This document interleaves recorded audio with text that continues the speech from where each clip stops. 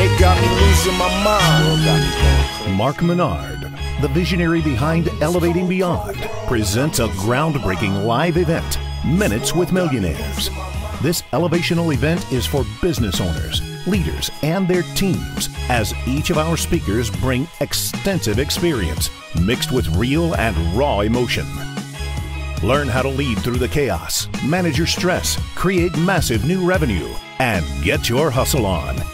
And for the first time ever, a 2-hour interactive Q&A session. We're talking massive truth bombs. No one would invest in me. First of all, you've got to go and do whatever it takes. Do what it takes to get to where you want to go. If I want something I have never had, I must do something I have never done before. Do what you love and make it big. Whole world when I'm losing my mind. Go to markminard.net for more information and to order your video now.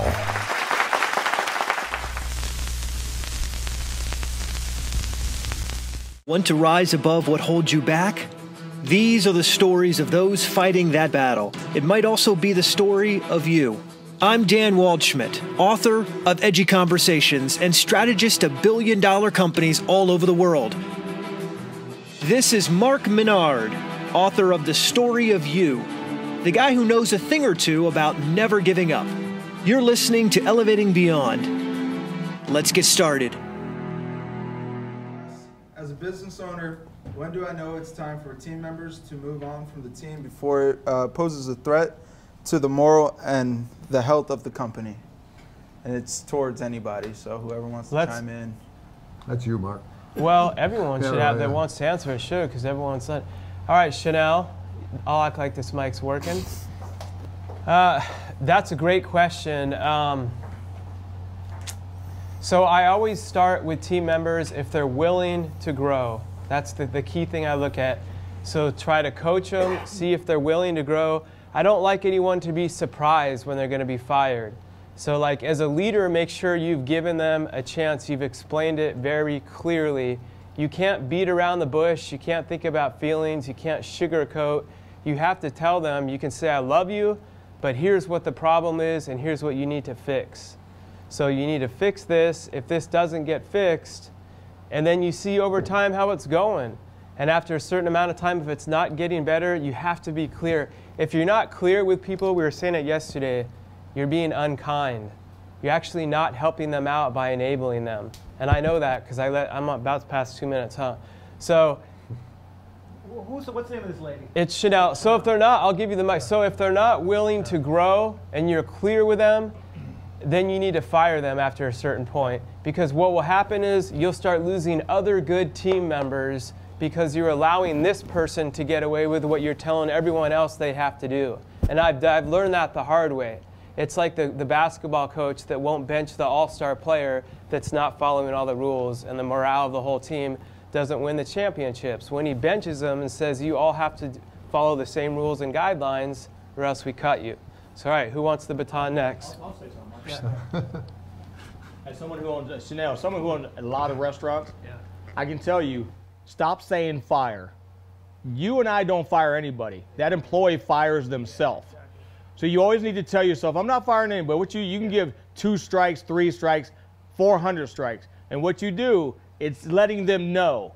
You give the first strike, you tell them you have 3 to 5, okay, you're on number 2. Next time, you're out of here. So get that out. And you talk about when you let them go. If you get cancer, you don't stop the cancer, what happens? It ravages your body.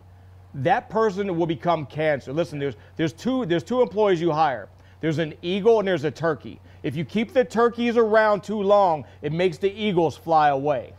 So you got to get rid of that turkey. Give them a chance. But like Mark said, if they're not coachable, if they're not teachable, you got to cut that leg off to save the body. But never say you fire anybody. They fire themselves.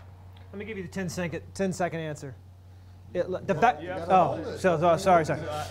Look, so this is like another, no offense. Tell me the name is Chanel? Chanel. So like this is an example of one of these really stupid things we get into where we ask ourselves questions we already know the answer to. If you're asking the question, should this person be here?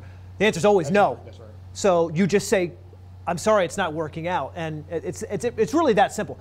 What you said about fear is the reason why you haven't done it. You might, if it's a salesperson, you're afraid you're going to lose revenue. If it's an IT person, maybe you pay this person money, and you're like, well, if they leave, can I find someone to work for that money? Well, that's a whole nother problem, right? But the fact that you're asking the question tells me the first thing you should do tomorrow is just go fire them. So again, not rocket science, but anyone else want to say something? I think it's like Captain Obvious. You guys covered that Captain clearly. Obvious, you know. The only last I agree thing with all of you. say, going off what Dan just said, 10 seconds exactly, is ask yourself, if they were to come in and want to work for me today, would I hire them again? Knowing what I know now. If the answer is no, Out.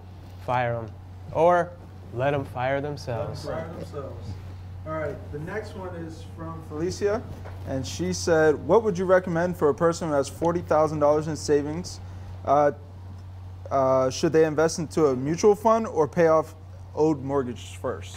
Whoa, for me, I have the mic?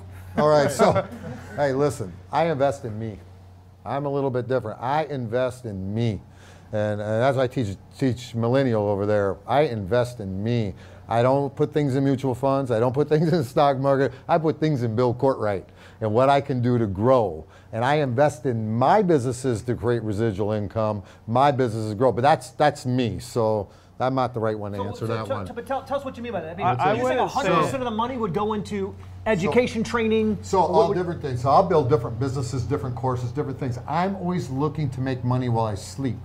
So I'll invest in different companies. I'll invest in people. I'll invest in things, but I'm looking for things that can make me income while I'm sleeping. That is one of my things. And I like 5 streams of income coming in at all times from the businesses. So if I'm investing, if I have $40,000, I'm kind of looking, okay, what can I build out of this and use this money to turn that $40,000 into $200,000? That's the game. Does that make sense? Yep. And going off from what Bill's saying too, there's different, I would need more information, but there's different seasons of life. I agree investing in me, but maybe... That's just me though. I mean, that's just the way I am. You know, I would invest in Bill too. Yeah, that's just me. But no, but really, if you have 40,000, so I think having liquid is very important. Yeah, I like money. It's very important to have liquid cash available because I've been through the struggle of having all credit card debt, having to go to the banks for loans, and having some liquid is available. So I don't know what your situation is. If you have 40,000, I would say to keep some liquid. Like, don't put all that to pay your mortgage off, and then have no liquid cash available. It just depends where you are. Also, if you own a company, I don't know where you are in your season. And I started a simple IRA for my company and all my owners, and I invest different things into that. I invest in myself, and I also keep a certain amount in savings. And I could dive deeper into how I invest in that. I would say if you have $1,500 in credit debt, pay the $1,500 off. Don't try to pay the mortgage off, because what's going to happen, you're going to see that big mortgage, $100, $400, whatever it is, $1,000, and you're never going to chop down the tree. You're just going to be nubbing at it. But if you pay those small credit card debt off, if you're paying $25 a month, now that's $2,525 a month you have. So my belief is, like Mark, I love having an umbrella in my garage for when it rains, because something's going to happen. What is the Murphy's Law? When something can happen, it will happen at the worst possible time. So if you have that $40,000, we don't know your situation. You might need a new transmission in your car. So put $1,800 in transmission and then keep the rest of the money. You have to find someone who's doing what you want to do. Find at least 5 to 10 people and ask them. You have 40,000, but don't ever risk that whole 40,000, because you'll need it sometime, whether you have a business. There's a thing called, most businesses fail, I believe, because of lack of capital. They have cash in the bank. Now there's people out there who say, no, have all the debt in the world, because when you die, you don't pay. That's stupid. That's stupid. Who up here agrees with that? No. But there's a lot of people. There's accountants. There's financial people who believe that. So keep as much cash as you can, and I believe at a time you have to use OPM, other people's money. Yeah. And but then if you're mortgage, I mean, and by the way, not stop talking. Not to not to oversimplify again. 10-second answer. If your mortgage is 4%, can you make 4% on an investment? Probably. You can pay 7 or 8% in your mutual fund. Okay, that's the lame thing. Can you make 4,000% investing into yourself? Yes. And do you need some money for a rainy day, absolutely. So that's, you know, it's like these are some no-brainers. If you're paying 25% on your credit card, pay that off. Yeah, get rid of the debt. Be Get done rid with of it. credit cards. Yeah, but don't pay off your mortgage. That's just stupid. Don't do that. The biggest thing I would say is do what makes your heart see, because I believe in being debt-free, having my mortgage paid for, because I like to sleep at night, because I know what it was like moving from home to home with 14 siblings. So myself, I love to sleep at night and say, you know what? I love having a mortgage paid for. I love having my cars paid for. It's just me. It's a good feeling. You have to ask what makes you, if you're happy with $8 million worth of debt, God bless you. God bless. There's people out there like that. But find out what works for you. Stop worrying what works for everyone else. And that's my piece of advice. Cool. All right. The next one is Ladea. And she said, what would it take for a millionaire, and I'm guessing it's asking one of you guys, to invest into an entrepreneur with a very strong brand? Let me take that. Let me take that. There you go. Everyone says they have a brand. That's a bunch of crap. Everyone's a brand strategist, a brand professional. No one's going to believe. Listen, you come to me, I don't care what you say, what you do. Tell me how you, listen, I want to know how much money you want. When am I going to get paid? This is not a long-term thing. I want my money quick. Just that. No, listen, unless you have the new Snickers bar, the new M&Ms, most people, there's 1,000, there's 1 million of you coming to us saying, I got the next KFC. We get we get lots of emails from people saying, would you invest? And I think the number's gone down because I've even told my chief of staff, like, our answer is we're not currently investing anymore. That kind of puts some of these at bay. But there are three real things that I determine on. One, am I going to be surrounded by people who are smarter than me? And like yourself, I'm a college dropout twice. That's not hard. I'm fascinated by all these smart people around me who have got this specialized knowledge. Secondly, are we doing something big enough to change the world? I don't want to do small.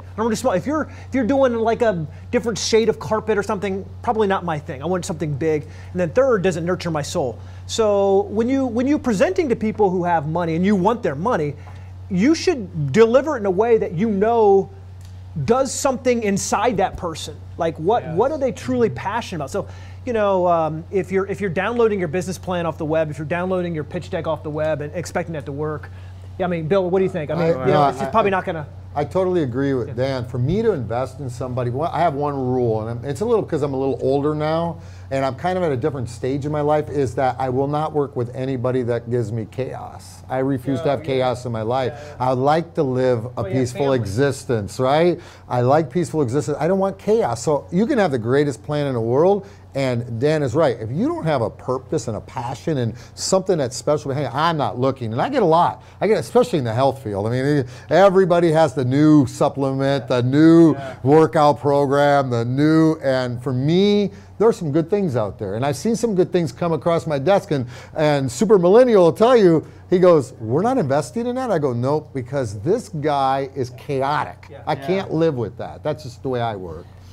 Well, it had the basics with business. You don't have the mic. Oh, sorry. I mean, aren't you shocked at the number of people who don't have a clear business plan? Let me be real. They don't know what they want. When I started my company, it was the recession.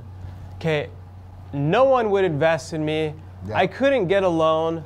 Like, first of all, you've got to go and do whatever it takes to start building yourself and showing and proving that you can build something that people have something to invest in.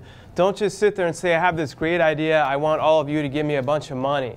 Because like you have to earn your respect first too. Yeah, and the person you're getting money from has probably done that. I got so like if they're going to talk to me about raising money, I'm like, I've built 4 businesses, I've never raised a penny.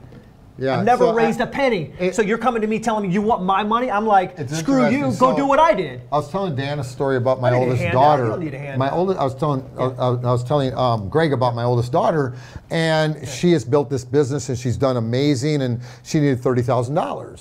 And she was growing. And I said, yeah, I will write you that check. Yeah. But here's the deal. I need you to go to 20 banks.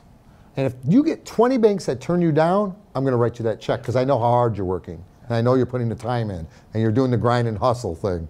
And so she went. Bank number 15 gave her the number. And I said, the reason I had you do that is because you're growing. Yeah. And you need to understand that the banks are your partners. Yeah. And you're going to grow that way. If I give you the money, you're not growing. Mm-hmm. But she knocked on the 15th one gave her the money. And she did. And she did it. She did. Right. She did it. And I know that step is going to help her grow. So I can't tell you the number of times people come to me wanting investment, and I'll push back at them, or even at church. Because in the South, we all go to church, right? So you'll bump into some brother, pray for me, I've got this great business idea. What have you done? Yeah. I haven't What are you done doing? anything. What work you you talk doing? to 4 people. Right. You talk to 4 people, Go and work. you want money. It's like, look, even Jesus got busy and threw over some money changers tables, right? I mean, look, you got to get off your ass and break some. And then you come to me and ask for my money. Like you said, I spent 3 years, I built this thing, and we could make 400% more money, but I need a small loan, and here's how it's going to work out. And then we got your back. I'm going to write you a check. That's how it's going to happen. But you come to me and you say, I want your money to take an idea and turn it into a business. And that means really, here's how I hear that. You want me to pay your salary while you figure it out for 3 years. Get the doesn't I work. got You're time for getting that. paid, Get out of here. and we lose. Get out of here. Jesus Get out of here. Jesus didn't say that, though. Yeah, he didn't say that. But he threw some demons out. He threw some demons out. You know what I mean? Without Woo! the bombs. Get out. But yeah, so Go that's we love you, but that's real it. talk. Sorry, that's, you guys laugh. Be careful what you ask for. All right, Amarin asked, what are the first steps you would recommend to somebody looking to move from paycheck to paycheck? They want to get out of the paycheck to paycheck life. What are the first steps you would tell somebody? Get out of debt. I got it. Can I just say one word? You got to know what you want. Save. Well, I'll say it. If you find yourself in a hole, the easiest thing to get out is stop digging the hole. The first step, I hate when people always say this, Dan, Mark, and Bill, where do I find money? Where do you find money? My niece today back in Columbus, Ohio, 16 years old, has a landscaping company. Yard sales. My wife says, dear, your niece just went across the street. They have a free riding mower. She went and got it, ran out of gas. She said, hey, how much do I owe Uncle for some gas? Got it. Cutting a house. 2 hours later, she's cutting the neighbor's lawn, made $60. That's how you do it. You collect cans. You see someone having something at a yard sale, and you say, how can I make that money? Because listen, you want to be the person who signs the front of the check, not the back of the check. And you do that by the simplest things. I hate when people say, how do I get money? If you live in a state where they still take pop bottles for a nickel, get carts of pop bottles. If you have to work a second or third job, that's what you have to do. You have to do whatever it takes legally to start that business. Listen, you guys don't know what we did. We could went around and got horse manure and started our business. Don't worry about what people think. Do what it takes. Do what it takes to get to where you want to go. Yeah, I know Bill had some. Do you mind if I go for a second? No, please, please. Greg covered it well. I have nothing else to say. Really, I have nothing else to say. And think, and also be grateful that you have a job, and don't just like go to work every day miserable, and really think about what do you want to do, and keep doing things along the way. All of us here had to work multiple jobs. We wouldn't have this discussion if it was like, how do I get water? Right? Or how do I get gas for my car? No one has these questions. Like, what do I do to get more water? I'm thirsty. You go and find water and you put it in your face, right? That's all you do. That's right. Right? And then we come to money. We're like, oh, but I don't know what to do. It's like, where is the money? It's your paycheck, or maybe your side hustle, or like you said, collecting cans. Where I just came from in Michigan, you could return bottles and you get some change back. It's not. We overcomplicate it. Who was that person who? What's the name? Amarin. Amarin, do you have a $1,000 iPhone like I do? Maybe get a $100 phone. Maybe get a $100 phone. Little things like that. Because I guarantee you, Amarin, if you buy things you don't need now, you will sell things you need later on in your life. You have to. There's nothing wrong with the job. Be proud you have a job and work your job like you have millions of dollars in the bank, going every day happy. Treat everyone the same. Don't go in there saying, I hate my job. Like I said before earlier, you get to go to your job. But in the back of your mind, you say, you know what? I'm not stuck in this warehouse all my life. I'm going somewhere else. So you smile every day and you figure out a way. Listen, the great Genghis Khan said, I will either find a way or I will make one. You got to make a way. Let me just touch. Keep doing. That's all I want to say. Yeah. All right. The next one is Chanel again. How does an entrepreneur differ from a business manager, owner, operator that most people don't understand?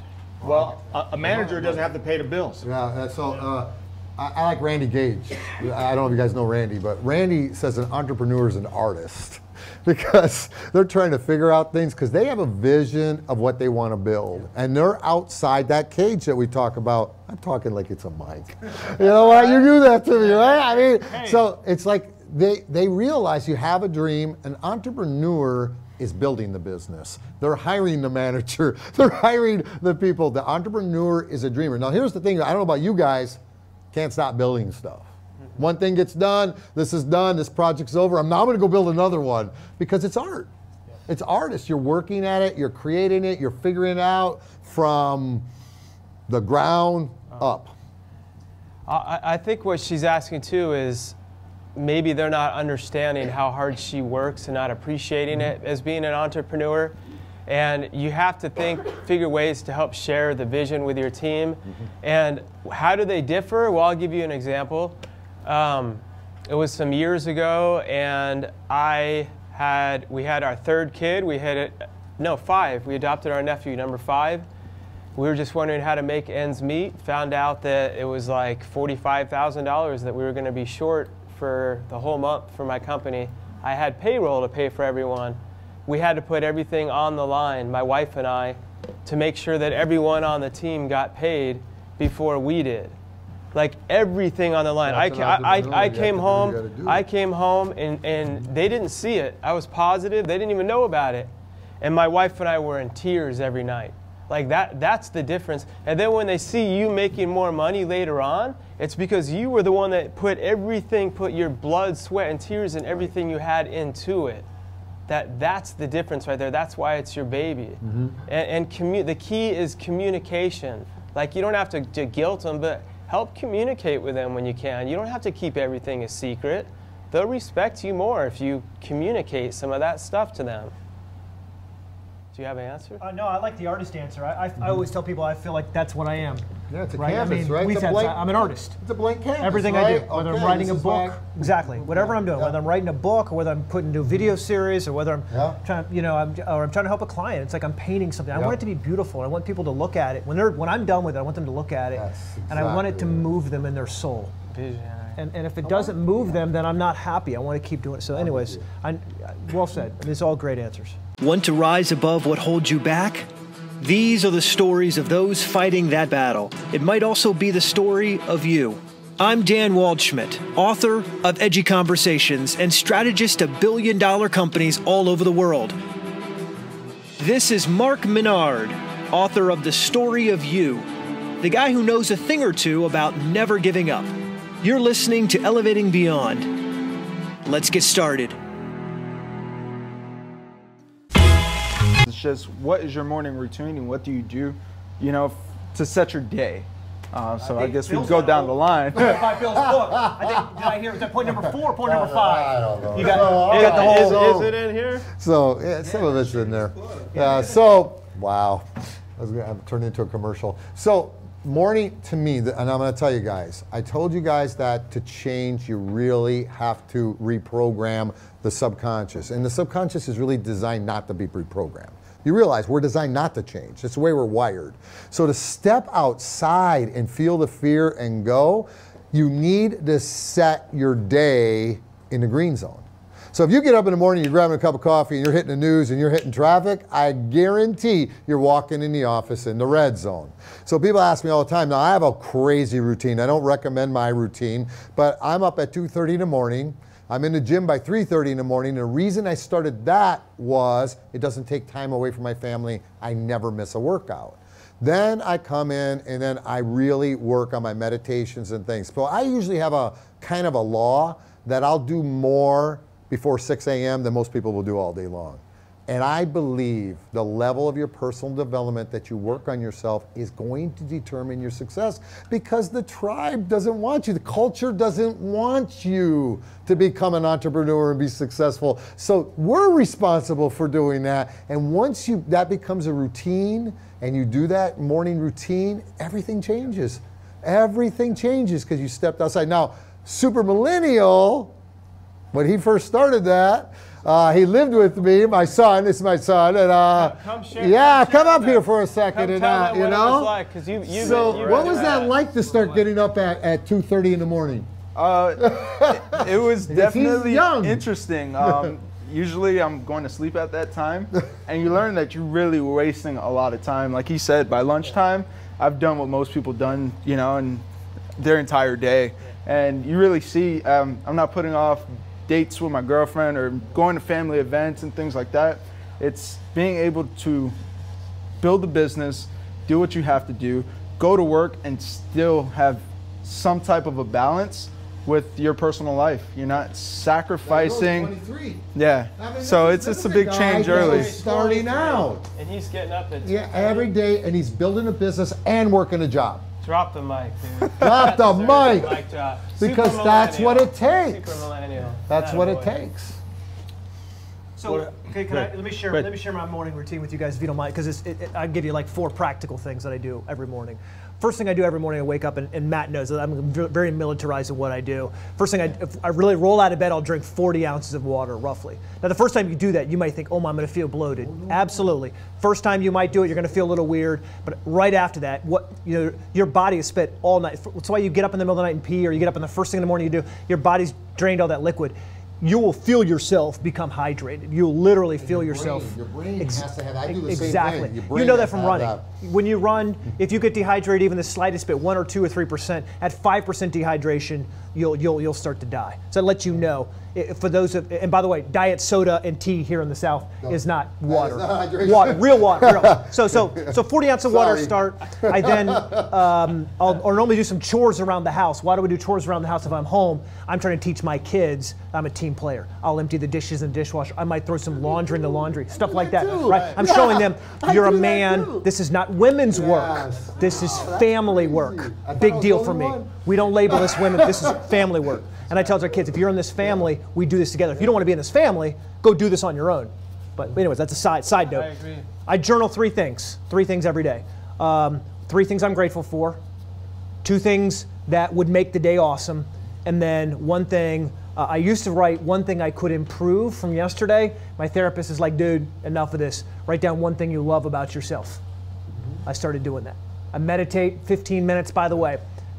I tried to get in transcendental meditation. For those of you who think that's scary, right on your phone, you can go to Omvana, you can go to brain.fm. That's what I love, brain.fm. You got me to get that. Yeah, I love it. So you put an app in. Fantastic. Yeah, put an app in your ear for 15 minutes, and you will feel better. I also meditate in the middle of the day, but that's how I start. And then I'll do some journal, check my schedule. Sometimes I've got early morning calls to other countries, and so other time zones. I'm kind of going through that whole thing. And then, for me, I have some affirmations I go through, and I don't want to go through all of them. One of the most important ones that I do is and I guess they call these mini meditations, maybe where I take like 5 seconds and think about something. Here's one of the main ones I think about as I start today. If I want something I have never had, I must do something I have never done before. If you want to lose weight, we talked about all things. You want to make money, you want to be a better leader, I can't do today what I did yesterday because I might have screwed it up yesterday. And I've screwed it up for all 37 years, 38 years of my life. So I have to do something different. I think about it. Just dwell on it for a couple seconds. The other thing I think about is just because I don't see progress doesn't mean it's not happening. That's right. How many times you diet January 1st, 2nd, 3rd, 4th, but oh my gosh, nothing is happening. Yes, it is happening. But unfortunately, it's going to take you 61, 62 days, and you would know more than I am. But before your body says, oh, I'm actually going to show you the results. Right? And so people freak out and go, this isn't working, and they quit. And by February 2nd, all the treadmills are available. But I'm going to tell you, Dan, right? So also, one of the things is there is really, I'm a scientist, by the way. Everything you're saying is true. Everything I do is science. When I went into medicine, I started researching why I was overweight. I want to understand metabolism. I'm a scientist. I understand meditation. I understand the nervous system. It's all science. Meditation is science. So one of the things is that morning routine is essential. I will never miss my morning routine. And David will tell you, it doesn't matter if I'm traveling, I travel a lot. I'm usually on the road about 100 days a year. I'm traveling. But the other thing's the night routine. Yeah. And one of the things that I always tell people, that first 10 minutes of your day and the last 10 minutes of the day will set you for life. And one of the things I do, and I'm a, damn, we're so much alike. So The last 10 minutes, I set the 5 focus that I'm going to focus on the next week. I got a big board in my office. I work from home, and there's the 5 things I'm going to focus on tomorrow. And the reason I do that before I go to bed is because if I sleep on that, answers come to me before I even start.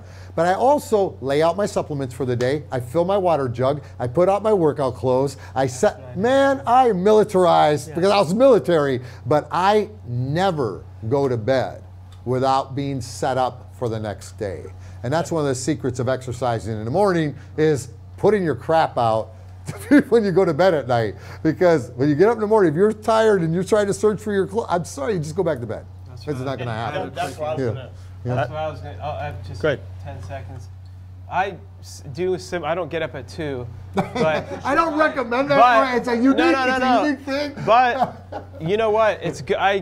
I'm not like Eric Thomas. I love him so much. He spoke my company. He says I don't need no alarm clock to wake me up. I do, actually. I don't. Never. I want to sleep in, but there's something sacred, and I have 5 kids, so there's different seasons about those early morning hours. And number one, like everyone I know, don't watch the news first thing in the day. I don't even watch the news anymore. I don't know what the news is going on. I don't know what's going on in the world. So when I first wake up, I don't get on social media. That Brain Dot app or whatever, I'll listen to. It has like a little meditation thing. For me, for everyone that's like, I used to think meditation was so weird till I realized, and we all have ADD, and I couldn't sit still. I started by doing it for 2 minutes and 5 minutes. Now I can do 15. I realized it actually clears all the stuff that's blocking your head, and it allows you to be more creative. And then I go like on a morning walk or a jog. And to me, when I go on a jog, that's therapeutic for me. That's like, I believe in God. That's when I talk to God. That's when I can think through my day. That's when they're writing down what they're grateful for. That's when I'm looking at, I'm so grateful that I can run. I'm grateful for these trees. I told Greg I saw a white squirrel as the sun was coming up. I'm grateful for this beautiful white squirrel. And it sets your rhythm and your tone for the whole day. Before I go to bed, I set everything out for when I'm going to jog. I used to sleep in my a 20-pound weight vest in my bed. So when I would wake up, I'd be ready to go. You say I'm weird. Till my wife said if you wear that damn thing in here one more time. How did your sex life go with that? I'm just curious. I mean, I don't know. We don't want to talk about it on a family show, but I'm a little curious with a 20-pound vest. Not good. So I don't do so now I lay it on the floor by the bed. Just curious how that rolled. But like he was saying, make it as easy as you can so that next day you can just get right into it. So the more excuses you won't have to avoid it. Ba-boom. They're talking about meditation. Listen, I didn't know what meditation was. Only thing I knew, I'd heard that Om thing. I said, I can do that. I could do that because I used to go through McDonald's. I sat there at the drive-thru and they go, I would just think what I wanted. But now I do meditation. People are afraid of it. Meditation just means just sitting in the room being still, getting your mind out. You're not going to shut your mind off. You don't shut it off. And you have to think, when they were asked what's your morning routine, I learned this from Wayne Dyer. And he says every night he went to bed, he used to wake up stressed, so he put a little sign on his bed. And he looked at every day a happy thought and he'd say, tomorrow's going to be an amazing day. Because how many people go to bed with, my child's sick, my mother's got cancer? You have to get that stuff out of your mind because you'll never wake up if you keep thinking that stuff. So if you put someone in your, you know what? Today's going to be amazing. Today was a great day. You have to, I watched Looney Tunes. I watched the Three Stooges that night. Mark and I talked about the news. My morning routine is before my feet hit the floor, I will not leave the floor until I thank God for letting me open my eyes, for putting my 2 feet on the floor. So I do 10 things that I'm grateful for. When I sit in my big 12 men, women shower, whatever, I turn the water on, and I just sit there and I think, someone doesn't have clean running water in this world. So I'm thankful. See, it's the little things that mean the most. Just to turn your tap on and to have clean running water. There's people in Africa where Mark's wife's from. They have what's called parasites, and they have tapeworms that you can pull out 6 feet out of your body. We don't have to. Flint, Michigan. Yeah, Flint, Michigan. Go to Pennsylvania where they're fracking it. They're fracking in Ohio, and you turn the water on, and you can light the water. So just having water, clean running water. It's not the big things. People say, when I get the nice house or $100,000, No, it's the small things. Live in the future. It's the small things. real, Like I yeah. said, go talk to someone who's dying of prostate cancer or ovarian cancer right now. I guarantee you it's not the house or the money. It's I want to go to a birthday. I want to walk in the rain. So be grateful for the small things. That's what matters in life. Yeah, and by the way, this whole discussion doesn't really matter. None of this, like it's like you may be listening, going, "Dude, I want you to tell me how to be a millionaire." Right? telling you. Right. But so this people we all argue. have in common. Yeah. So like you'll hear this before, but the behind the scenes, what you may not know is, we get hired by NFL teams or NBA teams to say, Dan, come help us. How do I help a guy who we're paying $40 million over 2 or 3 years? How do we help you? How do we help him be a high performer? It's the same advice for that high performer in the NBA or the NFL. Hey, so-and-so is 19 years old or 23 years old. We just signed him to a $120 million contract. How do we keep him focused for 5 years? It's the same exact thing. If it helps, Cristiano Ronaldo kick more goals than anyone else in the Premier League, it'll work for you. So it's the small things. And stop making excuses. You can do all of this stuff in 10 minutes, 15 minutes, and your life will change in ways that at first you're going to go, well, that was lucky. And they're going to say, well, that was accidental. And you say, oh, that was coincidental. And you'll look back over a year and go, my relationships are better, my health is better. I'm actually got some money. Because I'm not stressed out, I'm making better financial decisions. And I'm an evening person, not a morning person. And I finally woke up one day and said, dude, it's not the fact that you're not a morning person. You're not a motivated person. And I'm about as driven as anybody you'll ever meet in your life. And what I had to realize was, why was I getting up in the morning? Because I have an obsession to grow and to be a better version of myself. And that's my motivation for getting my ass out of bed. Is if I don't, that might be the only window, that hour, that 2 hours at 5 a.m. might be the only hour I get all day, right? Where I can grow. And if I'm obsessed about growing, that's it. I'm not going to let you steal it from me. It's right? the most peaceful time. People think I'm crazy, but I'm driving to the gym at 3. I'm driving to the gym at 3 o'clock in the morning. There's no traffic. It's no traffic, right? It's peaceful. My workouts are spiritual. I don't care what anybody says. That is my time that I get to do and take care of me. Because after that, it's game on. Boom, clicks on. We got people. I got clients all over the world, like you, Dan. Boom, it clicks on. Yeah, there's really 3 things that motivate any of us, right? Money, sex, health. Those are, if you look at any advertising program or turn on the TV late at night if you pay for cable. I don't, but if I'm in a hotel room, right? What are they selling? A workout machine, something to do with love or sex or money, right? Those are 3 things. So think about how your morning routine helps you with those 3 areas. How do you feel more fulfilled and confident so you can get the love and the relationships you want? What are you doing for your health?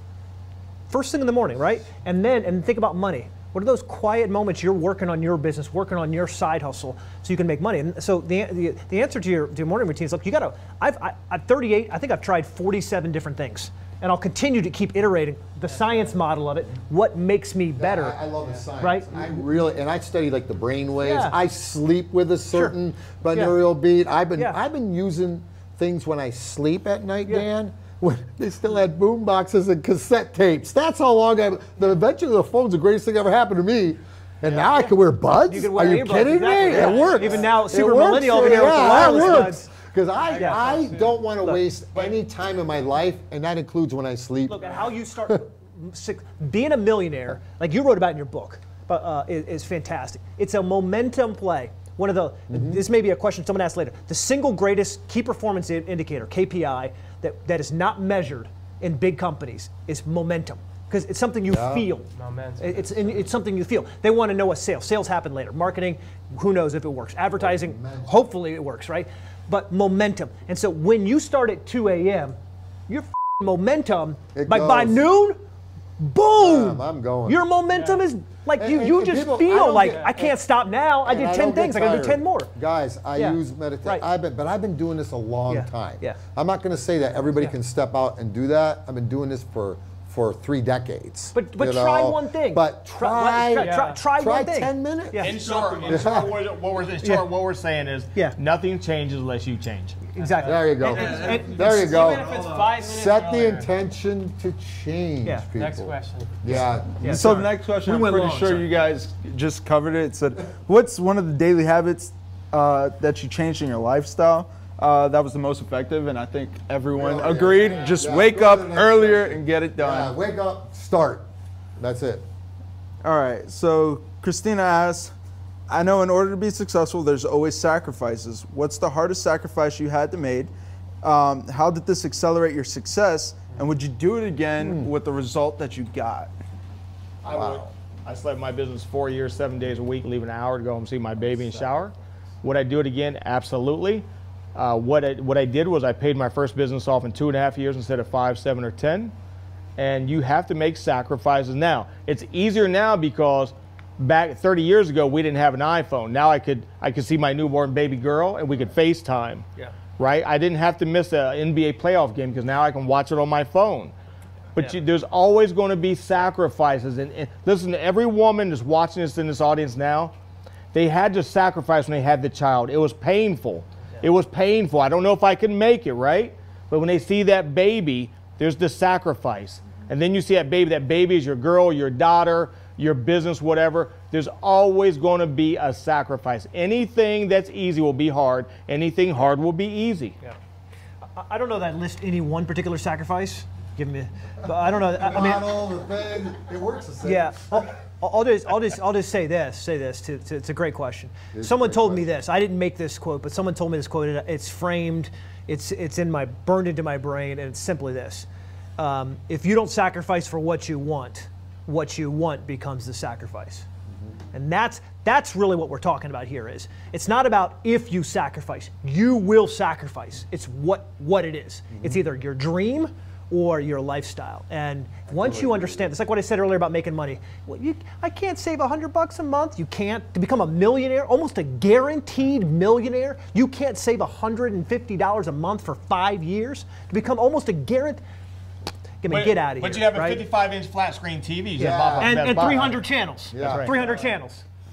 Yeah. Right? I mean, so everything they're saying is 100% true, and what Greg said is similar to my story too. Sacrificed. I had a job, I had a salary teaching special ed, my wife got pregnant, we had 2 kids, it was the recession, started my own company, I just got accepted into this high-end school. I would have been making $65,000, which would have been good. I had to turn the school down. I went all in on my company, and my office started in a barn. And I didn't know how I was going to make it. I was working in my brother's barn at his campground, literally in a barn, running extension cords out. And not knowing how we were going to make it, but I believed in it, and I just kept going one day, one step at a time, sacrificed hundreds and hundreds of hours a week, but I knew it was going to not be forever. There's different seasons in your life. Like everyone says, grind, hustle, grind, and Greg says it too, but you shouldn't be working 200 hours a week always and then let your family.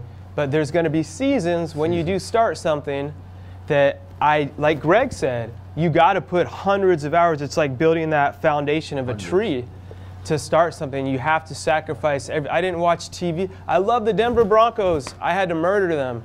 I stopped watching. I haven't watched football for 3 years. There's some things I will sacrifice. That's not one of them. I did. I stopped, and I wasn't up on anything. Yeah. I'm not sacrificing that. So yeah, you know, it's weird because I never think of sacrifice that way. I never felt like I sacrificed. The biggest thing I ever did, in Miami, I opened up the very first ever personal training clinic. Nobody had ever done that before. In the 80s, they thought personal training, who's going to pay for you to count reps? Who knew? I lived in my car for a year outside the gym. 1 year. Yeah, one more rep. Who's going to count that? But I figured it out. I put it in an executive building and this, and I lived in my car for a year. And I had a routine. I mean, I would literally sleep in my car. Now, it wasn't good for dating. Dating was kind of weak then. But I'm just saying, I would go in. I would go in. I mean, but it didn't matter. I would take my clothes to like this place called call it bird bath. They would do all my clothes. I would get in the gym a half hour early. I would shower and do everything there. I would finish probably 9:30, 10 at night. I ate down in the restaurant below, egg whites and stuff. I was bodybuilding. I would go to my car and sleep and get back up and do it again because I couldn't get a loan. Nobody would give me a loan. So that's the way I built the business. But I don't know. I don't know, guys. I don't think sacrifice. I don't feel. I thought it was a venture. I know. To me, I always look at things. That was a venture for me. You know. So no one invested in your startup, right? Yeah, they wouldn't. They thought I was crazy. And let me say one more thing. Every one of us here, we have what's called a non-negotiable. You have to have a non-negotiable in your life. With me, it's when my nieces are out of school, they're with their Uncle G all the time. People see me on Facebook, Periscope, whatever, they're like, dude, didn't you see like 5 movies today? Yes, because the life I had, I made my daughter my priority. People say, how can you do that? It's easy. We lead our life. We design our life. So my niece is out, we're bowling, we're skating. I leave a lot of money on the table because I want to have that family life. I don't want to be the friend I had who died with $57 million. His 2 kids were drug addicts, and he could not tell you the name of the schools they went to. That's failure. Have a non-negotiable. Greg, you find that you hit your 50s is a little. I find now that I'm in my 50s that it's a little bit different because peace is very important. It is. I want to be peaceful. I mean, I don't need the big mansions anymore. I don't need these things. I want to build things that matter. I want to change lives. And I want to have a blast doing it. That's it. I love this. And I want to teach young David. I want to teach him from the ground up. This is how you build something. And it's fun, but it's different, right? I'm not grinding like these guys anymore because I don't need to. First of all, I don't have to. I want to enjoy it a little bit. I'm the same way. You know, okay. I was wondering because that changed when I hit 50. My wife and I's new thing now is traveling. Our traveling is the new. I'm downsizing. Oh, I beat you. I travel everywhere. Because when I look at my house, when I look at the house I grew up with 14 siblings was the size of my niece's loft in their bedroom, right? So we look and say, okay, our niece is going to be out of school a couple of years. Why do we need this? We did this. We just did the same thing. Why do we need this? We just did it. You can live off less than what you have. Do I need my home? No. I love my movie theater. I have a drive-in outside, but do I need those? No. So our new thing is we're going to travel because at 50 it does change. That's what I do, man. We go to Amsterdam every year, Europe every year.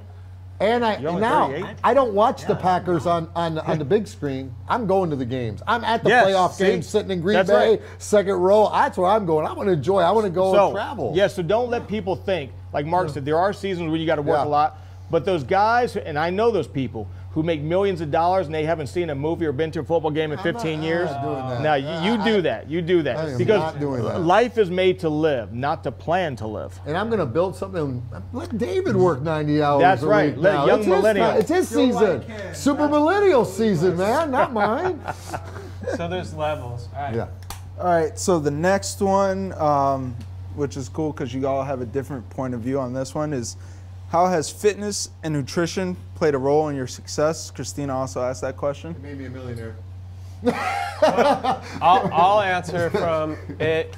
What got me, it saved my life when I was in jail after age 17, and what started changing my life from being in jail and selling drugs and doing them, and the 2 roommates I live with are dead now, is 2 things. I started reading, which I had never read a book till I was 18, and I started working out for the first time in my life, lifting weights, running, and that started changing literally. And I jog now 6 days a week. I never have stopped. That's become part of who I am.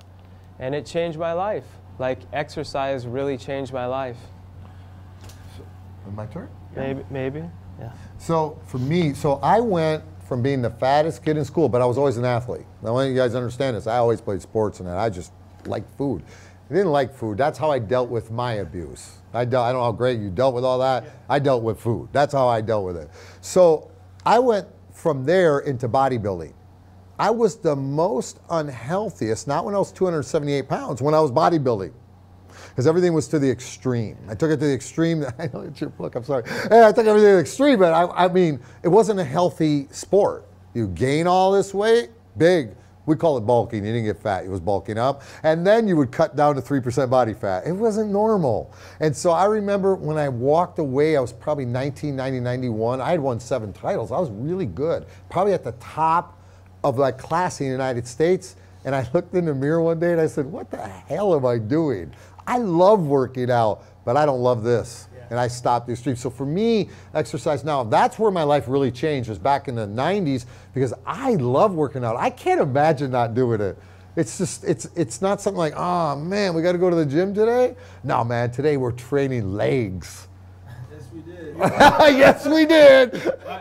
This guy runs one of those guys. That's like it. Oh yeah. 75 And I like to beat the 20-year-olds up like you wouldn't believe. It's fun. I forgot to mention in this guy's intro, he runs like 2-mile marathons or 20, you guys ready for extreme? He runs like Mr. 75-mile ultra tell him what marathons. exercise really is. So you tell us, 'cause that's insanity. Well, you asked a good question. Like, what is fitness or nutrition made for? I mean, look, and maybe you just said it, but in your talk, I mean, the drug we all put in our bodies is food, or especially sugar. Right? I mean, sugar. I mean, if you ever, there's a book called The Case Against Sugar. Yeah. I mean, it'll blow your mind. Book. No, it's an incredible book. 10 times more addictive than cocaine. And by the way, I say this on the stage, don't I, Matt? You know, I love my jelly beans. In fact, I'll run a 100-mile race on jelly beans and Coke, right? I mean, I've done it before. I mean, that's how. Like Coca-Cola? Coca-Cola, yeah. Thank you. Oh yeah, Coca-Cola. Yeah. And we're figuring you were still running. Yeah, I'm back. So yeah. Good clarification. But I mean, I think for me, running really allowed me. I don't want to be dramatic and say it saved my life or anything like that. I don't have any stories like that. Although I was emotionally unstable and suicidal and things like that. I think for me, running for me is pure because if you're playing basketball, you're like, well, we would have won, but that dude didn't pass me the ball. Or if I was playing football, it's like, I would have scored a touchdown, but the stupid QB, he underthrew me. But running, I mean, it's you. It's you, baby. Same with lifting. It's you. So you're out there on a trail, and I don't want to be dramatic, but it's kind of spiritual. I mean, it is. To run a 100-mile race, or even a marathon, whatever your 5K, right? I mean, whatever your journey is, there's this process of it, like excitement. I'm going to do this. To like, what the hell did I do? To like, I don't think I'm going to make it. To like, well, I'm almost there. Let me see if I can keep going. To I joke sometimes that I'll run a 24-mile race so that for 4 seconds I can do this as I cross the finish line. Isn't that ridiculous? For 4 seconds, I want to raise my finger and say I'm a winner. But it's not the raising of the finger. It's the soul and the spirit that says I can do anything. Well, it's actually science. You want to talk science a little bit on that? So when we talk about the red zone, green zone, right? The stress response is never shutting off. In other words, that response is going off the moment you wake up, and it is a hormonal response that affects every single thing in your body. The number one way, the only way, forget that. And I'm talking science. I've looked at hundreds of thousands of labs and blood work and things. The only way to control it is through your diet. We lose weight when we stop trying to lose weight. You got to repurpose the reason that you're eating. You're actually eating to manage this response. Now, how do you know when the response is managed? 1, you have high energy. 2, you sleep very soundly. 3, you think very clearly because you're in the green zone. And 4, you don't have cravings. How hard is it for me to go to a buffet and they can have all these foods and you don't want it? It doesn't take, everybody goes, Bill, you got willpower. No, I don't. I'm in the green zone. I don't want it. How hard is it for me to walk away? So for those that are looking for the right exercise system, and that, it's a system. You got to live a system. So my system is comprised of 6 days a week I eat to manage the stress response. 7th day is mine. Because, listen, you don't lose 100 pounds 3 times without having a little bit of eating problems going on, right? That's your cheat day. That's my cheat day. Today is my cheat day. You'll never see it. That's my girl. You'll never see it, but it is my cheat day. And David will tell you, I'll eat whatever I want. It doesn't matter. I'll eat whatever I want. Tomorrow, it's back on regimen. Because you've got to understand, you're eating to manage stress. So you manage your nervous system so you can step outside the cage and make money. That's what it is. It really is. Think about how much, I mean, look, I don't want to be overly dramatic, but I feel like more you know, more. And next, quick, we'll go to a question. I want the Finish, audience okay. to do Yeah. a question next. After Greg goes. You know, the thing is, look, it sounds melodramatic. I'm not trying to be melodramatic, but there's a lot of people that you bump into on a daily basis that are either angry, really angry, just kind of masking it under this layer of like congeniality, right? And the other flip side is hurting. People struggling in marriage, struggling financially, struggling physically. I mean, A lot of it's people. staggering. A lot of people. And we medicate ourselves, which I get. We do it. We, you know, alcohol. You know, there's a lot of ways we medicate, right? And the thing that exercise does for us is that it gives us I joke sometimes in practice. Matt's heard me. People say, "Man, you're so fast. How do you do this?" And I'm like, "I'm angry." And I'm somewhat joking, but there's a little bit of truth to that. Is I channel my insecurity, I channel my rage that I couldn't close a deal 2 days ago, but I'm on this track and I'm going to own it. For the next 45 minutes, I will leave everything emotionally, physically on this track. And when I leave, it's like a spiritual event. I'm done. I'm exhausted. Right? I've left it here, and you know what's fine? I'm not going. I'm not. When I go home, when I'm driving home, I'm not flipping somebody off next to me. One, I'm too tired and too cranky. I may be yelling at Matt to help me with something. Right? Exactly. I'm not going home and yelling at my wife or my kids. Why? I purged that. I purged it. Oh, all the time. But I mean, on those days where why? Because I've given it an outlet that part of that stress. And so everyone's going to do something differently. I'm not trying to say you need to be a runner. Walking, guys. I'm telling you, it's movement. That's what I do. You know, it's walking. Yeah. You know, you know, when you're just walking, it's movement. Yeah, you were saying that earlier. To move. Well, what do you do with your? What do you do with walking? You know, in Columbus, Ohio, we have the biggest fitness Arnold Schwarzenegger class because that's where Arnold started at. Yeah. And I heard him say, if you get up and you just move, he says, I was talking to Mr. Millennial here, he says, you don't have to be Mr. Olympia. You don't have to be Arnold Schwarzenegger. You ride a bike.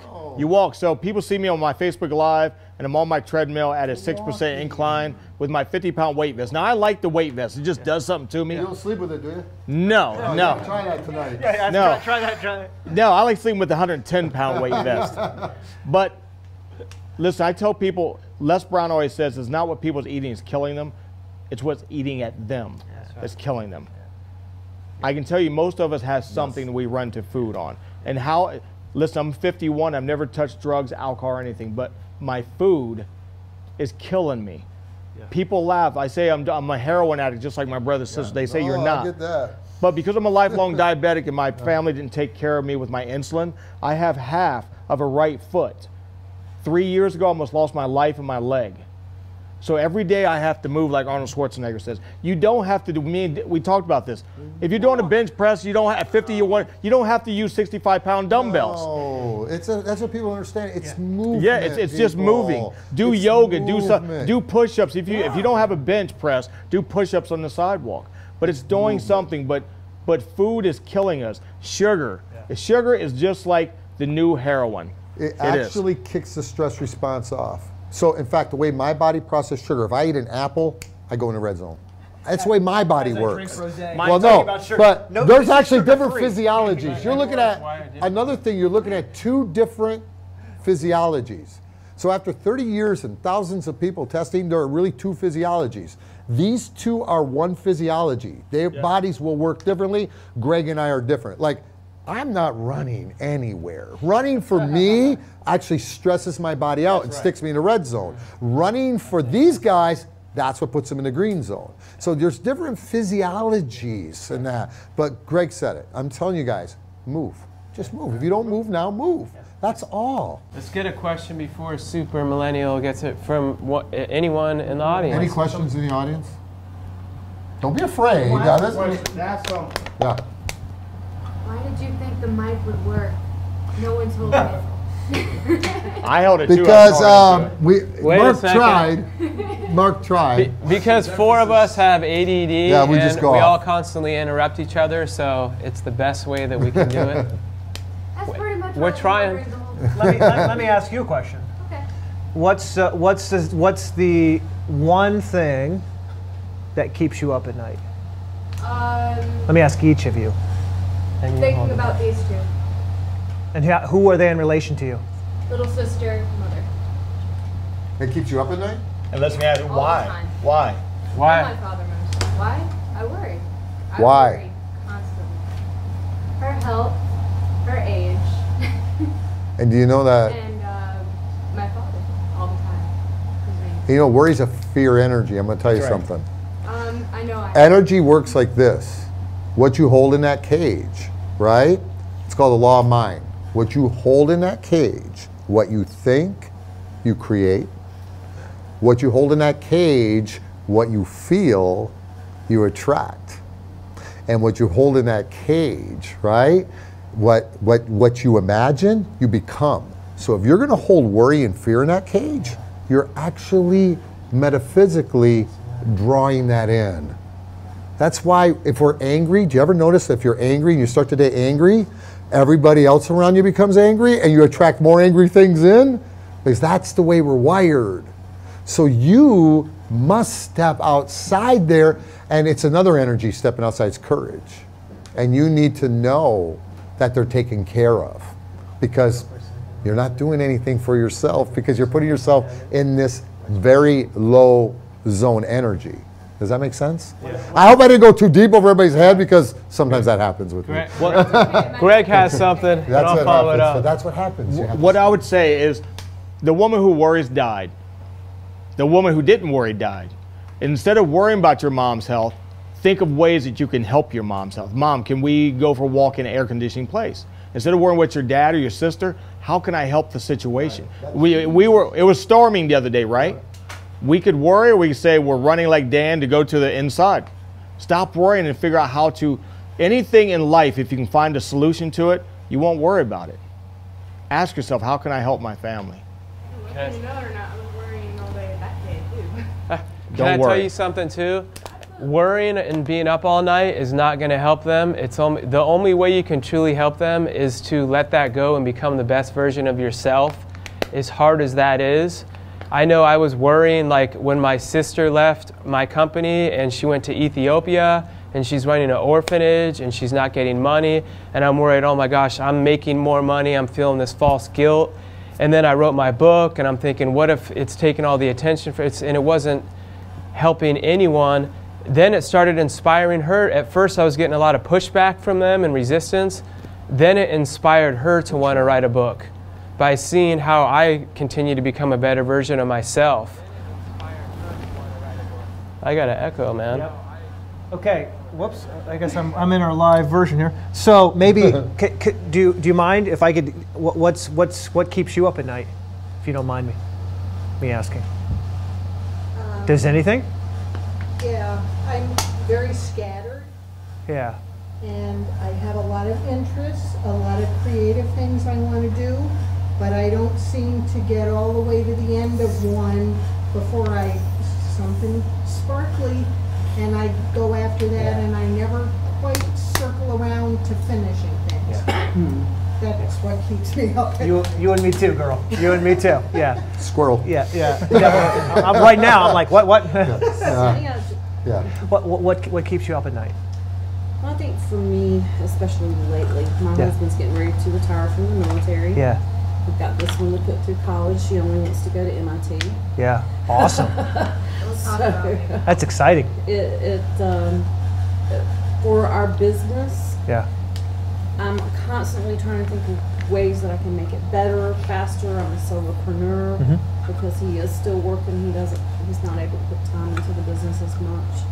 So I'm constantly trying to figure out ways I can get more clients in, keep things going, survive on 2 or 3 hours of sleep a night, all of the So you got a lot on your mind. Yeah, it's like the weight of the world, because I can't shut down because there's too many things spinning. So I'd love to talk to you in like 30 days if you did what Bill was saying in the morning, where you had you time. Yeah. Just you time, and you just early, but I go right to work. You just and then personal development. You just took a couple minutes, even in the middle of the day, to whatever you want to call it, time for you, meditate, I guess is the word I'm going to use, with an app or something for 15 minutes, where you literally just sit. Do that for 30 days. Don't change your diet. Don't even change. Just sit for 15 minutes and then come back. And I would love to chat with you in 30 days. And I bet it would be radiant. How, the worry, I can see it in your face too. All the different things you're thinking. What about this? And what about this? And what about this? And then you realize I'm enough. I'm going to figure it out. That's right. Yeah. Be awesome. That's right. What about you? What's keeping you up at night? Yeah, she's trying to figure out. Yeah, she's gonna. I guess just thoughts and being curious. Like overthinking. That's awesome. Well, also that. What And about all the chips in the bed? and I'm here sitting on my hand. Lindsay. Like what? Like thoughts, like overthinking and worrying, or? Not really that. I don't really got much to worry about. I'm really young. It's just I constantly think about this thing and that thing and that thing and this thing. What about Isn't this? that awesome? What about that? It is awesome. Like, it's the most random thing ever. See, and this is mom. This is you. This is you, girl. Yeah. This is. She's my mini. Do you know what's awesome? This is possible for you too. It's possible for all of us. I'm working on it. I'm at 38. I've got another decade before I reach some of my friends here who have more experience than I do, and I'm eager to grow and evolve and become that guy. But this is what's possible. I see people who it just goes through them. It's almost like they're a screen door instead of the door, and I'm the door, and I'm trying to like stand up against everything. And these guys are screen doors, and they're just letting it go through them. But I see this is what's amazing. Well, see, No she's fear, also wanting nothing. To start her own business. Yeah. And help Do it. Pay for her college, and Yeah. I sometimes feel like maybe I put a little bit of my too many things on the plate on her, you know. But it's crazy. But here's what's funny. She doesn't even feel like she doesn't even feel like she has those. Look, we've got She's the dozens. calmest one of the family. Yeah. We've got dozens of questions, right, from people asking these questions, and it sounds like you're not even encumbered. You're like, I'm going to MIT. I'm going to start a business. I'm going to go to school. I'm going to. This- Can I? It's a I got perfect the mic, so example. stop talking Perfect for a example. second. Dan, Yeah. What? can I talk for a second? Oh yeah, sure. It's your show. This is your event. I mean, it's my ADD. I forgot what I was gonna say. Yeah. So something that is tough is, as a parent, we have to realize our responsibility. We want to help our kids. We want to do everything for them, but our responsibility isn't that to raise them to be good kids, but to raise them to become good men or women of character. And sometimes it's just like with the monkeys and delegating. You've got to let go and watch from a distance and let them really grow through it. I'm experiencing that with my older one back here. You know, she's 21, so I see her making young decisions, and so it's hard as a I like that mom. adjective. Yes. I love that. I love that adjective. That's a choice. That's a smart mom right there. I'm not saying to completely get out, but also Smart mom. you got to give the and also what helped me when I went through all that, I would overthink. All of us here had what they would have called ADHD. You and I are 38. They diagnosed me with that. Every smart person is, every entrepreneur, like we said, is a little insane. You have to be to create something like this event that has never been done before. It's insanity to say that we could all be doing this. But it's you're overthinking what you think is. That's also what is going to make you think differently than everyone else. And I used to be like you. I'd be up all night. I'd think, what's wrong with me? I used to overthink everything that I said to everyone. And I would overthink every conversation. And I observed things differently. And Greg, you and I were talking about it. Now we observe things differently. And that's what makes us successful. Like, I'll go to events and I'll study, I wonder how they hired those speakers. Oh, they catered food there. I wonder how much. And I'm thinking from they got that lighting. I wonder what that costs. And I'm looking at like from the 360 standpoint of how they run the whole business. And like I'm always observing and studying. And that's our ADD used like as a weapon. I see that in her, like, so that's a blessing. she's always curious about the That's a blessing. No, that's a blessing. So, That's a I'm blessing. going to tell you something that I don't know if you want this advice or not, but I'm going to be honest with you, okay? Now, I have 5 kids. I've raised a lot of kids, so they're all growing up, and I'm going to tell you something. If you want your kids to be successful, it's all about you. You need to learn to become a little bit selfish. And when you hear that word right away, you think, oh, I can't be selfish. That's it. And I'm going to tell you something. And that's why you're up at night. That's why you're stressed out. And that's why you're in anxiety. You have to be selfish. Nobody's more important than you. Not your children. Nobody. When you can do that and take care of yourself that way, you're not going to be up all night. And as you grow, they grow. That's right. That's how they grow. They don't grow by you holding her back. This one's a tiger. You can see it. I've been around a long time. You have to be selfish. You have to take care of you. Nobody's more important. That time in the morning is your time. Nobody's more important. Not your client, not your husband, not your kids, not maybe your dog. But not that, you know, my dog might be more important. That might be. But my son will tell you, there's nobody more important than me. Because you know what my greatest legacy is? My greatest legacy is I broke the string of abuse. Amen. My family, my kids have never experienced abuse. And they're all becoming successful. Nobody in my family did that. I walked away from my family to be able to accomplish that because I knew when I had my oldest daughter, I couldn't help them. I was selfish. Yeah. I was selfish. You got to be selfish. Yeah. And you told me you drove all the way here today, and that's amazing. Is it okay if I share that? Yeah. What you told me? Because you were struggling with anxiety and stuff so bad. You said you hadn't even left and driven on your own. 20 minutes away from my house. And you drove from another state to come to this event.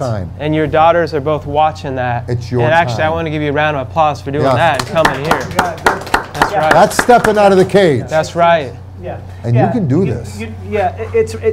Two things I would say. One is, you know, when we're playing battle, we shoot the general, and the Army doesn't know what to do, and you're the general. Yep. And so we have to keep you safe, right? Because you're the most important person. I think this is a mom thing. Yeah. My wife does this, and I see this with a lot of even female leaders at high executive levels. They want everyone else to be successful, and that's a magical quality. It's so magical. But there's a certain point where you have to say, the better you is a better everyone. And a better you, it's not just one, you're multiplying. And so it's your tribe. That's awesome. And that, you know, I tend to do that with my team too. Yeah. I put sometimes a lot more effort into what they have going on than my own stuff. So I'm learning to step back. You let them do things you wouldn't allow yourself to do. Isn't that funny? They'll do something and you'll be like, that's okay.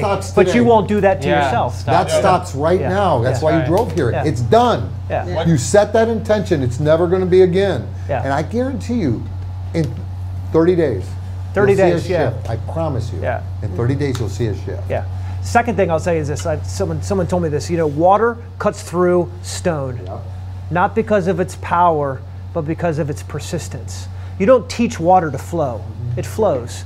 And so in our lives, when I find that I'm running up against an obstacle, it's because I'm usually not flowing. I've got something financially, physically, mentally out of whack. And so to flow, and this seems crazy, but for you, you're flowing. You're flowing. You're MIT. I'm going to do this. Yeah. Listen, you should be just as flowing as your daughter. There's no reason. Yes, you have bigger budgets and employees and all this kind of stuff that you feel like is stopping you from flowing, but you're just as powerful as she is. You have just as much opportunity and you have more experience.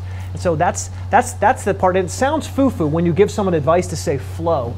It sounds almost like you're a Bruce Lee sort of, just flow. That is Bruce Lee, by the way. Yeah, it is. I know. Yeah. But that's it. Flow is when things come natural to you. Yeah. What you're doing is, when I talk about energies, you're trying to force your life. And there's these lower energies, and that's a force. You're trying to force things to work. I gotta get this to work.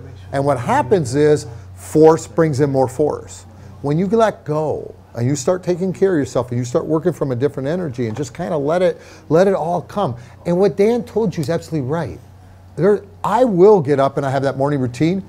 At noon I stop and have a routine. Yeah. Before I go to bed I have a routine. You've got to break. I'm going to put that mic. I got it. Give me the mic. All right. So you've got to just let it go. Yes. Let it go. But try one thing seriously, because we're giving you 20 things. Do one thing. Greg was next. One thing. I just say, Wendy, you're a woman, you're a mother. Yeah. You're not the only one. I'm sure the woman behind you is the same way. But you're on an airplane, right? We flew, Mark and I flew in. What did they tell you? Oxygen mask come down. Don't put it on your baby. Put it on you first. Because if you're struggling with her and she's fighting, you're both dying. Save yourself. It's not being selfish. Is not being selfish. It really. Oprah Winfrey talked about that. You have to take time because mothers and women, they're managers, they're psychologists, they're preachers, they're everything. They're business owners. Yes. So you have to say, like she wants to go to MIT. You know what? We talked about this yesterday because you know my wife. And we say, you know, you might have tough love. You might have to say, hey, you go to MIT, you got to raise the money. We don't have the money. Yeah, we don't have the money right. There's tough love. It's awesome. But you got to say, you know, because if I say this, when I spoke to BPW, Business Professional Women, I hit all 449. I didn't hit the 450 because she was 21 years old. I said, how many women here have put their dreams on hold because of a man or a child? Everyone, right? Except for that one, because she was 21. She hasn't lived through anything yet. So you can't do that. You have to say, like Bill said, this is my time. This is your time, baby. You got to rock it. That's why a lot of women do wake up early. Yep. They say, because I have the time, the kids aren't up yet at 6 o'clock to go to school. That is when I'm the most productive. I get the most work It's your time. Well, you know, working in corporations, when I speak in corporations, the high executive women all live in guilt. Here they work, they climb the ladder, and they live in guilt. Why? Because they're away from their family. Yeah. So it's like you have to understand that you have to take care of you because, listen, you're done. You did a great job. It's their time now. That's right. It's their time. Let them fall down. I let David fall down on his butt. I'm giving you the mic right now. It's the air mic. What do I do that? No, it's awesome. Yeah, I'm very proud of you. You got this. This step of coming here, because it's not easy putting yourself on that hot. This is in the mastermind. We call this a hot seat. Oh, yeah. It's warm, isn't it? I'm in the hot seat. And I didn't know that she drove to Buffalo Wild Wings. I didn't know she This is awesome. doesn't like to get out. I didn't know. That's awesome. She was just driving. Almost hit a couple trucks head on, but that's. So where are we going? Question? We can go to the next one. I still have something for you after, but. All right. What was it like getting into the writing business? Writing business. Go ahead, whoever Books, has the mic. authors. Don't do it unless you feel. Don't. No, there's what I said. Who's got the mic? Who has the mic? Somewhat facetiously, is I would say, look, only write a book unless you feel so passionate about it, you can't not write a book. That's right. You don't write a book to sell. I hear people say, I want to write a book so I can be credible, incredible, and then write a book. That's right. And I think that's why the quality of books is. I have a story. Can I rattle your cage if I go first? Of course. Am I going to take you out of the green zone? Do it. All right. I'm good. So Dan and I just talked about this. People write us all the time about, I want to be a speaker. Do I need to write a book to be a speaker? And our answer is maybe, but no. Don't do it if you're only doing it to be a speaker. Just like they said, I spent years, I lived something that I had to write about. I needed to share it. I wanted to help people through writing my book. It's a hard process. It's one thing to start a book, it's another thing to finish it. This one is from Christina. It says, struggle is what creates drive and success. My kids will never struggle like I did as a kid, but I still want them to have drive and passion. Thoughts on this? Now, I'd say right from the beginning, man, I've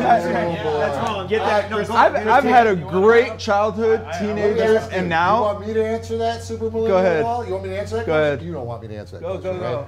Do you want me to? You don't want me to answer that. I'm ready. All right. So the question is, right? Their kids don't struggle. They won't struggle the way that Right. they did. Yeah. And so what are they worried about? They won't be successful? They won't have the Here's drive my and passion. thing for kids. You guys are going to hate me, but I'm done with They're it. not gonna like it. You know what it is? Make them struggle. I agree. Do I make you struggle?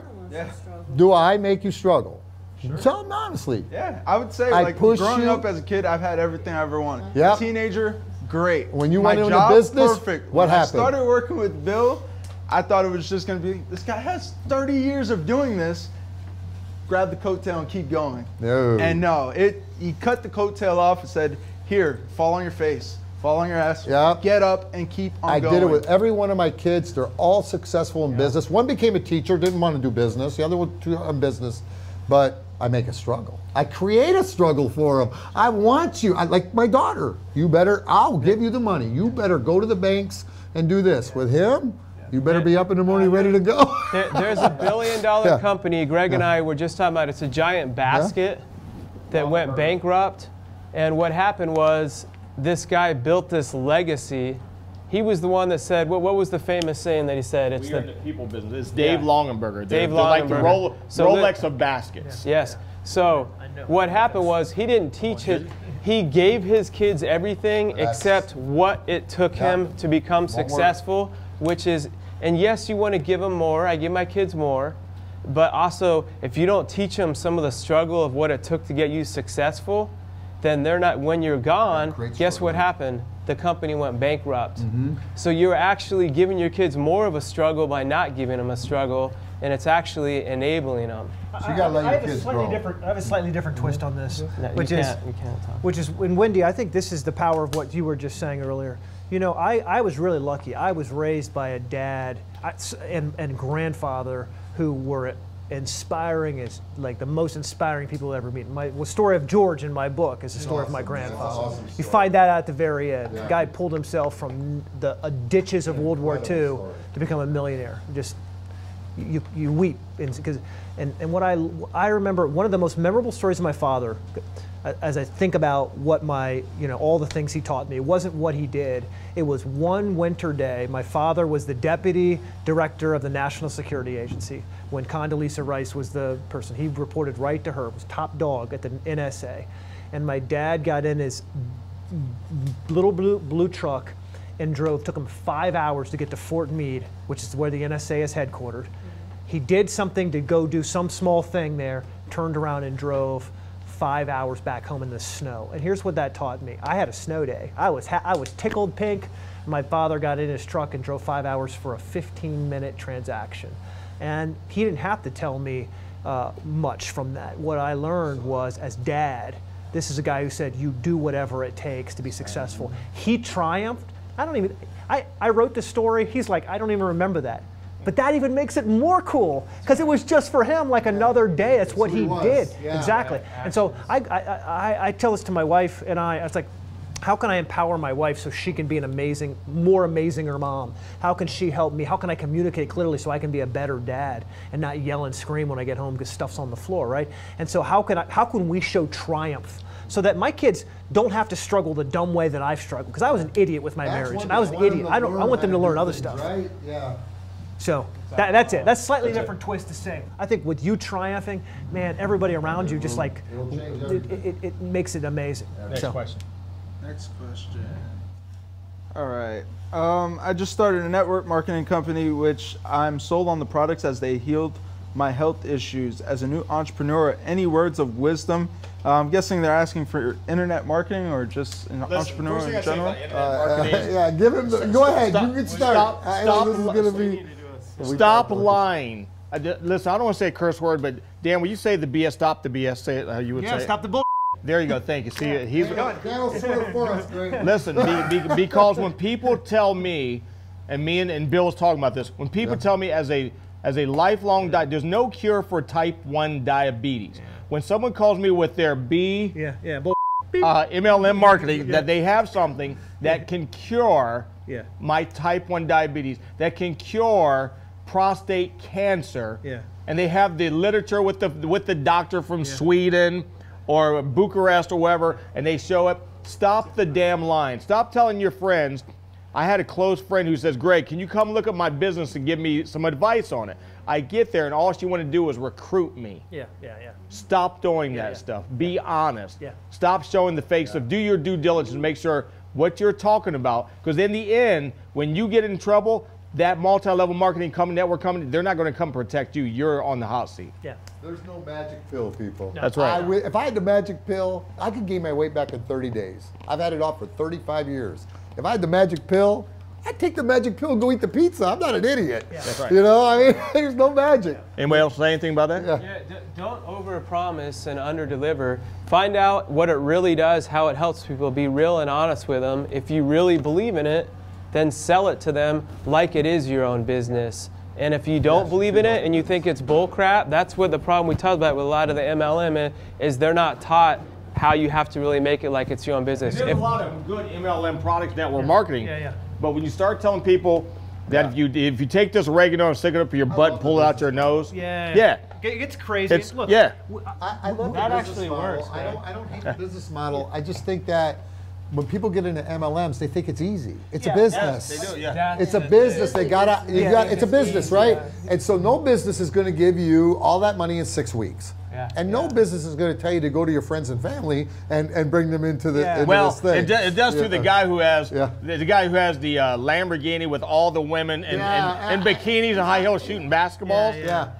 Because they worked at McDonald's 6 months before, and now they live in a 20,000 square feet house by selling this. Guys, on Instagram, it's a great model for people that want to get into business because you don't have to pay to start up the business. It's a great model. It's excellent. Business in a box. But it's a business. And one of the things they don't teach well in network marketing, I know a lot about it, I've researched a lot on it, is they don't teach them how to be entrepreneurs. They don't teach them how to be business people. They don't even teach them how to do their taxes. How do you do this? Do you incorporate? Do you do? They don't teach you nothing. They just want, they give you a product they say is magical. And they overpromise. And this is going to grow hair, because it didn't work. I tried it. It didn't grow hair. And that's my take. The same lesson, I mean, the beautiful thing about multi-level marketing is, you know, someone else took the time to do some marketing brochure, and hand you this thing and say, you know, something to sell. But just like you're selling dog grooming, just like you were selling, you know, anything else, you know, you can't say, you know, we're going to grow puppies. You say we're going to shampoo and groom your dog, and someone goes, oh, well, I happen to have a dog. Can you shampoo and groom my dog? And so we've become very passionate about this. I'm just saying, like, you know, when you know, the reality is we become passionate about this. We're actually putting together some programs, some of the billion-dollar strategies that we can deliver for people in multi-level marketing. Because I used to shoo these people away and say, just get away from me. Because I'd get the call, hey, you have 300,000 people on Twitter or something, come sell my crap. And I would just be like, the same thing, bull. No, I'm not going to do that. Why would I hit a button on Twitter and help make you money? Like that's the easy button, and life's not easy. But what I've realized is, and I've even got it, you know, tattooed on my arm, believe here, is that these are actually, I've changed my tone of voice a little bit. These are believers. So these are people who said, out of the millions and billions of people, and you know, some people that you know are just complete assholes. These are people who aren't. These are people who said, I want more for myself. I'm admitting it, and I'm taking the first step. I actually coach a couple Herbalife people, and that's a big multi-level marketing, and they're self-made millionaires. But they worked for 6 years, and they built this, and they did this, and they behave differently. Millions of dollars doing that, you know? Sure you can, Let me sum it up. You just took the mic out of my hand. Yeah, like Kanye West style. Let me sum it up. Everything we've said tonight about what you need to do to be successful, do that. That's what it takes. That's a good way to sum it up. Bill, one came in on Facebook Live that says, have you ever known anybody able to get off thyroid medication for hyperthyroidism? For hyper or hypo? Hyper. Now I have to reach down and give you the mic. Hyperthyroid's a little bit different than hypo. Hypo is a slow metabolism. Hyper is when it's sped up. Now, what happens is when you have hyper, it can cause cardiac problems. So no, you actually have to go on blood pressure medications on it. So it's a little bit different with hyper because it's making everything work fast. It's working everything fast. It's Graves' disease. So what has to happen is they have to fix that. And can they get off medication? Usually not. Let me be honest with you, because what will happen is they'll go from speeding to slow. Now, we are not giving medical advice on this show, but I will tell you, never say never, because you don't know. But you have to have a good doctor that's really working proactively with you, because it's going to go from hyper to hypo when they fix it. And there's different ways of fixing it. I could do a whole show on thyroid, so that's not. But to answer your question, usually not. But guess what? I'm on thyroid. Nobody dies from thyroid. I'm going to tell you guys right now, it's one of the greatest things. If your thyroid is not operating at optimal level, then your metabolism can't operate at optimal level, and that's energy. So nobody dies from thyroid. I think thyroid, if your thyroid is slow or sluggish, in our medical clinics, we actually treat it if it's a little bit under, and because that way we know that you increase your health. Does that make sense? Did I answer the question? I hope I answered the question. And this will be one of the last ones that we got from the list that we got, and it's a pretty good one to end on. It was directed towards Mark, but I kind of want all of you guys to chime in. It's basically, if you were to die today, What's one piece of advice you would give to your children? What's one thing to leave with them? Live life now. You're not Mark. Oh, I'm sorry. That was a good answer though. Yeah,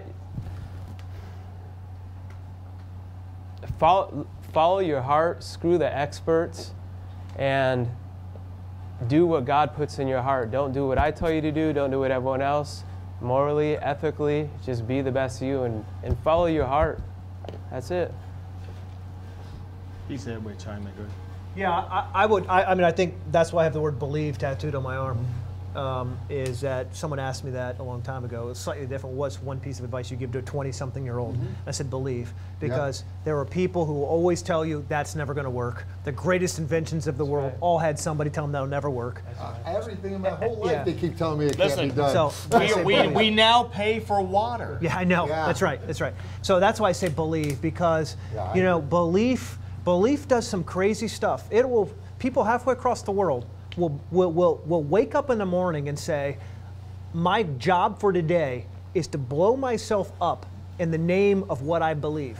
And yet we're answering questions from people who, once we finish, will make 20 excuses why what we just said doesn't apply to them. Let me say about beliefs. Beliefs are what separate a Mother Teresa from a Charles Manson. Yeah. So just believe. Believe in yourself. Yeah. Believe. Believe. So what is this? That's one it. piece of advice to your child? Maybe. Son, you're driving tomorrow. I'm just saying, right? So no, mine is it really is, and my kids are like that. Follow your passion.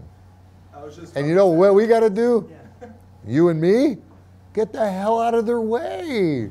We always, I let him fall on his face. I let my daughter. My daughter's an amazing businesswoman.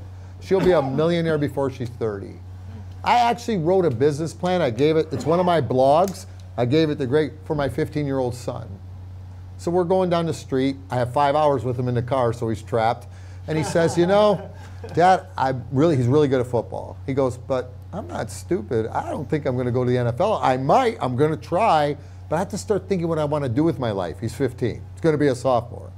And I go, what do you love to do? He goes, I love to work out, and I love to be around sports. I go, then become an athletic trainer. And the first words that came out of his mouth was, they don't make any money. And I said, okay, what do you want to do then? He goes, I'll become a doctor. I go, do you love medicine? No. See, that's how we program. We're programmed that, you know how many doctors I work with? I've been working with doctors for 30 years. Most of my coaching clients are doctors that want to rebrand themselves because they hate being doctors. They became doctors to make money. So I laid a business plan out for him to go to school to become an athletic trainer. And by the time you're 30, you'll be a millionaire if you follow this plan. And that the greatest legacy that I believe I can leave my children is do what you love and make it big. I turned trading into medicine into this. Is that right? Is that what I tell you? Right? Pretty much. Just follow it what you do, and work. And if I say no, don't. And just then keep follow. going. What's Greg's advice? Huh? What does he tell you? What does Greg tell you? Hustling, man. There you go. Just keep grinding. Grind and hustle. Don't stop. Grind and hustle, boy. It would be persist. Grind and hustle. That's persist it, in marriage, persist in faith, persist in health, persist in what you want. And learn. Keep learning. Because, you know, one of the things, David came back, and I want to say thank you, Greg. Because David came to me, and he said, man, I had the greatest conversation with the big dreamer. And you ever notice he just sucks? He's just getting information from you. He wants to understand how Mark works. He hasn't gotten Dan yet. He gets Dan tomorrow. But he's just like, he wants to learn. He goes, man, that's right. You know, Big Dreamer's got some good ideas. I like what he's doing here, and I want to try.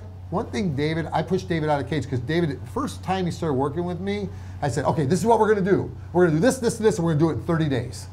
Man, I thought he was going to have a heart attack on the spot. He goes, we can't do that. 100 reasons we couldn't do it. We did it in 30 days. Yeah. We built a business in 30 days that should have not been possible. That was it. Yeah. 100 things going on in my mind. Why I couldn't do it. Things to do. Here, you know. And now. That also shows a belief. So sometimes people will say to me, well, how?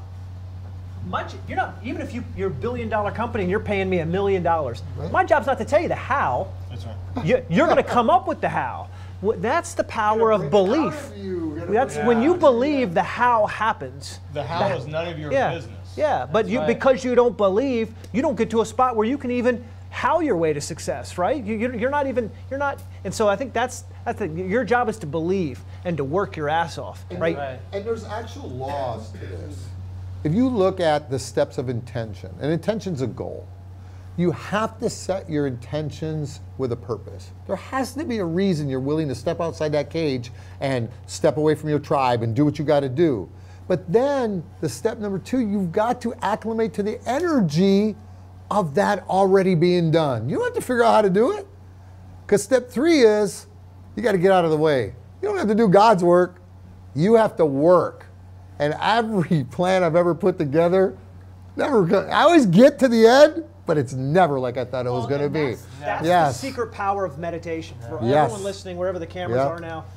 We go into a business plan, or even this evening, some people are looking at this and going, they're asking themselves this question, does this apply to me? So that's the wrong question. It's not does what we said apply. It's how does it apply? How does it apply? And the meditation forces you in these moments. Like for me, I'm sitting in church. I'm getting great business ideas. I feel ashamed because this guy's up here passionately giving me stuff, and I'm like, because my butt's in a seat and I can't move and hopefully can't check my email because that's rude, I'm now having ideas that I'm poking into my phone because I've given my, that's in the shower.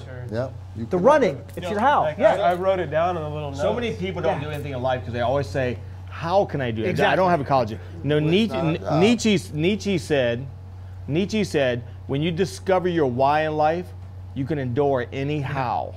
Stop worrying how are you going to be. How was I going to own a restaurant? No one's ever done that. 200 later. Yeah, how? 200 later. How can I be a speaker when I didn't speak till I was 12 years old? Didn't ask my wife 30 years ago to marry me. How was I going to do it? I just did it. That's right, dude. Nike says it best. The guy back there has a shirt that says, I do it. Just do it. Just get out there and do it. Les Brown always told me, he says, young man, anything worth doing is worth doing badly at first. That's right. Until you get it right. We all done it wrong at first, and we're still doing it wrong.